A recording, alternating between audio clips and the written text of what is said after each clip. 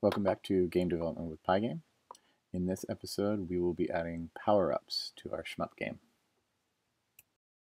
So we're getting pretty close to having a complete game, but one thing that we're definitely missing is power-ups. And there's a couple kind of power-ups we can do. We can do power-ups that give you shield, so there's a way to get some shield points back, and then we can also do some power-ups that will increase your or improve your guns. Now, what I'm going to do is I'm going to copy this class bullet just so that I can use that to make my class power up. And we'll just call it a POW for short. Now, power-ups, when we spawn them, we're going to just pass them the center of the mob that we just blew up. So when I shoot a meteor and it explodes, it'll have a chance of dropping a power-up. So the center, so we're just going to set the rect center to the center.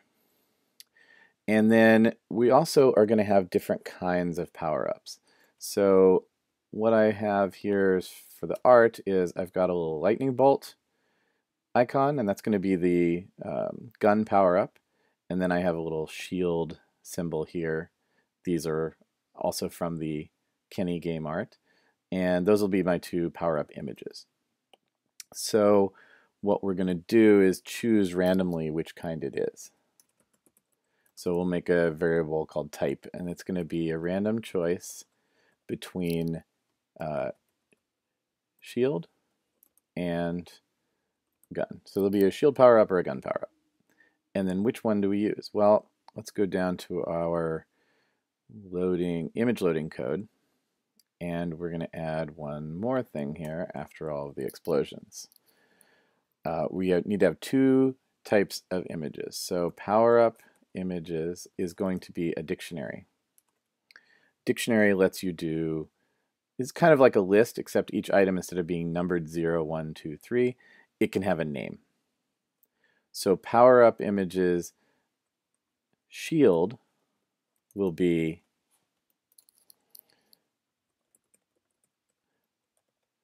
we're going to load the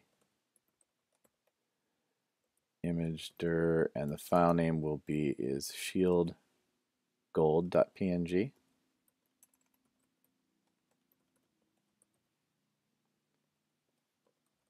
Convert. And then we will just replace, for the second one, for the gun, will be bolt_gold. Now in our class, we can just choose randomly between using the shield or the gun image.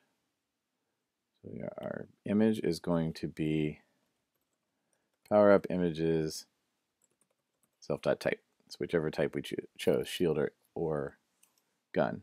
And then when this spawns on the screen, when our player runs into it, we can say what type did they run into and do the appropriate action. Now the speed, we're going to want it to spawn somewhere and then start going downwards. And we probably don't want it to be too fast. So let's just set that at 5 right now, and we'll see how it goes. And we want to kill it if it goes off the bottom of the screen. So if the top is greater than the height. Okay, and that will be our power-up sprite. Now we just need to spawn them. So we'll go down here and like we did with the other different sprite types, we're going to add a power-ups group to put them in so we can simply do the collisions. And we're going to spawn a sprite right here if a bullet hit a mob. So what we're going to do is if the bullet hit the mob, we want to pick a random number, right? We want to have a chance of spawning a power-up, but not necessarily always spawn one. So if random.random, random.random just gives you a number, a decimal number between 0 and 1. So if it's greater than 0.9, that means we're going to have a 10% chance of dropping a power up. And again, we can play around with it and see if that's too much, too little, or just right.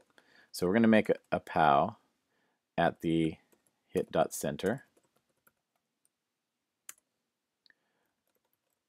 We're going to add it to the all sprites, and we're going to add it to the power-ups. Okay, and then we should be ready to try it out. So let's see what happens. Oops, hit.center, hit.rect.center. All right. So let's see if, there went one, but it was kind of fast, wasn't it? 10% might be a little too rare. Maybe not, but they definitely move a little too fast. So let's change that. We'll go up here and change that speed. Let's make it nice and slow, and so that we have a good chance of catching them, especially while we're testing. We want these things to be easy to grab so we can make sure they work. So if we have the power-up spawning and they're coming down, we are going to need to see if we hit one. So we'll add another little collision check here. If the player hit a power-up. Okay, so this time the hits check is going to be a sprite collide between the player and the power-ups, and we're going to say true here because we want the power-up to disappear. Now it's very unlikely that we will have two of them on the screen at the same time, but I suppose it's possible. So we need to say what happens if we catch each kind. So let's start with the shield one. That's really simple. So if we hit a shield power up, so we're going to say if hit.type is shield, then we want to give some shield back. So player.shield plus equals, let's say 20. So the shield gives us back 20. The shield power up gives us back 20. And if the shield is greater than or equal to, greater than or equal to 100, we will cap it at 100. We don't want that to go above.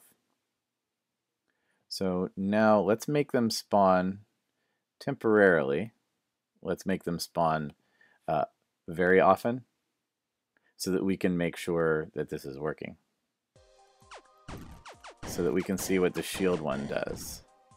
Okay, so I need to take some hits here, and then I'll go grab a shield. There, you see my shield go back up. Let's grab another one just so we can see. Yeah, perfect. All right, so let's change that back to the 90% or the 10% chance of spawning. And what I thought I would do is, instead of the player.shield, instead of the shield always giving you back exactly 20, we could make it a random amount so that you never know exactly how much you're going to get back.